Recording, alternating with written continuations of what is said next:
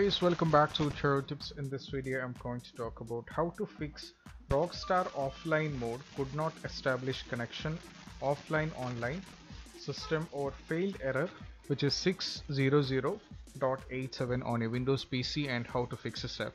So let's get started. So first thing what you have to do is you just have to go to this PC and you have to navigate to local disk C, and from here program files x86.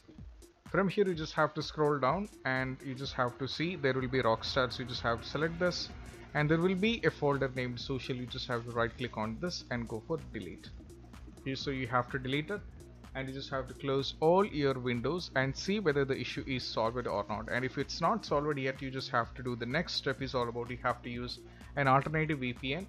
So I suggest the VPN named this one, which is called hotspotsheet.com. This VPN is best one in my opinion.